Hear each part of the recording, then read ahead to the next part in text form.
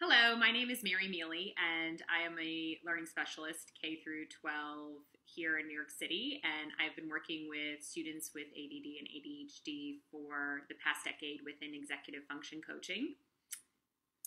And I'm Deanna Heislip. I'm a board certified behavior analyst and an executive functioning and ADHD coaching specialist here in Manhattan as well.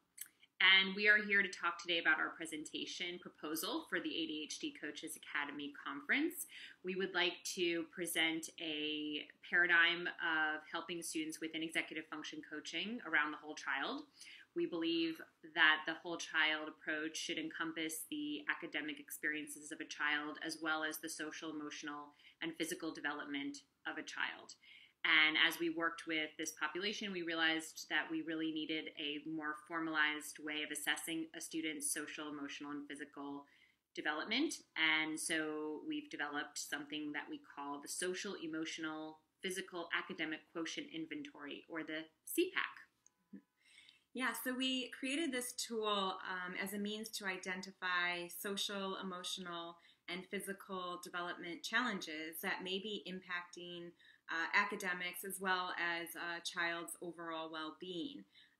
And what Mary and I would like to do is to further evaluate the effectiveness of the SEPAQ and the strategies based off of the SEPAQ's results on student academic progress as well as their overall development.